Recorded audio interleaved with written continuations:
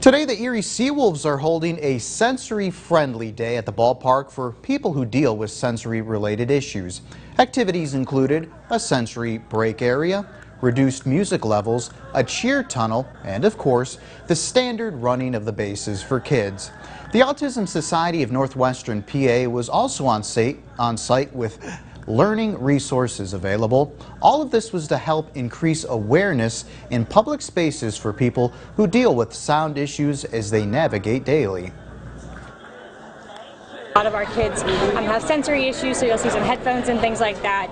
It's just a nice opportunity for a lot of the families to get together and socialize with each other. We're all sitting in the same section to just kind of get together and have a day here in Erie. The Autism Society also does a similar event with the Erie Otters each year, which they plan on continuing to do as well.